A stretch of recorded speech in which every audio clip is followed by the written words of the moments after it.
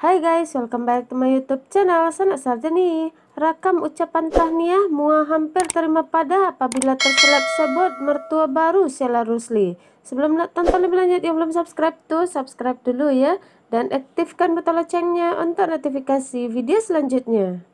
Tahniah diucapkan buat pelakon Elisa Sanda yang telah pun selamat bergelar istri kepada lelaki pilihan Uzair Hakimi.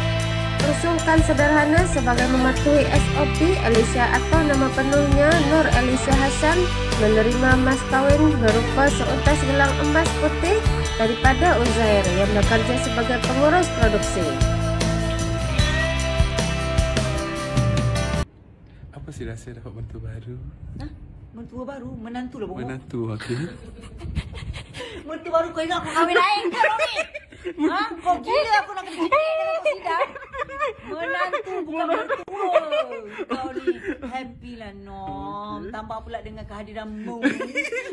Happy.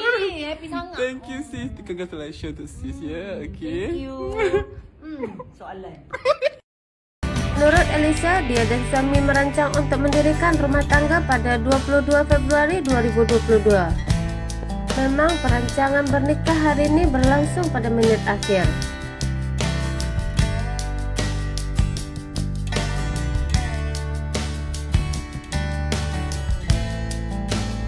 Dapat saja tarik nikah 2 minggu lalu, saya dan suami memulakan persiapan kahwin serba sederhana.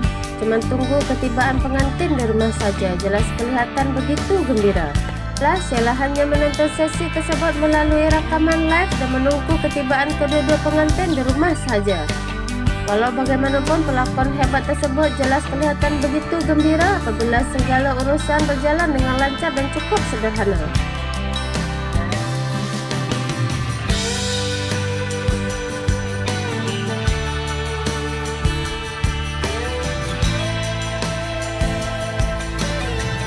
Boleh pula Sheila tanya Sheila apa perasaan terima mertua baru. Terus buntang mata MUA. Sesi satu perkongsian video di TikTok seorang MUA yang turut berada di rumah Sheila sempat merakam ucapan tahniah.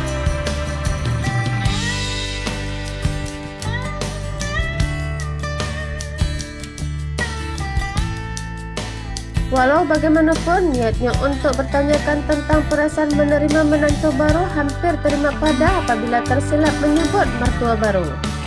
Kesalahan yang berlaku secara spontan itu membuatkan aktres tersebut terus terkejut dan membentangkan mata.